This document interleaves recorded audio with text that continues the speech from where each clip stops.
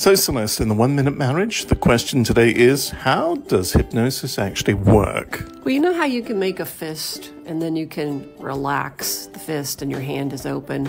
The subconscious is accessible like that. It's just a natural way that the mind works. It either shifts to an open state or it shifts kind of to, you could say, a closed state. Let's just say that. When it's open, a person is able to access subconscious information held deep down inside that would be useful to know about and altered so that people can make changes that they want. And also, when the subconscious is quote unquote open, you can put things in there, ways that you want to think and believe and how you want to react and respond to your problems. And in essence, that's what I do with my clients. Wow, you did that in less than a minute. That means tomorrow's episode will be the 1 minute, 15-second marriage. Go to familyfirsthypnosis.com and set up your free telephone consultation. I can tell you how this can work for you. Now that's a minute. Ta-da!